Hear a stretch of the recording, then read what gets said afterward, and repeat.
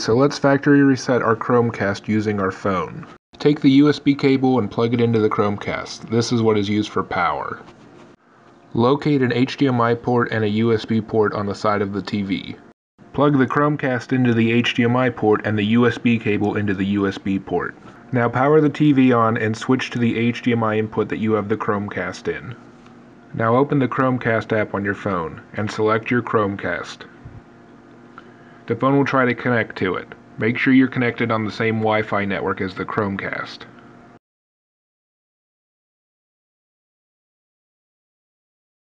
Once it's connected, hit the Options button and click Factory Reset Chromecast. It'll ask us if we want to. Now wait for the Chromecast to reset. It should take a couple minutes.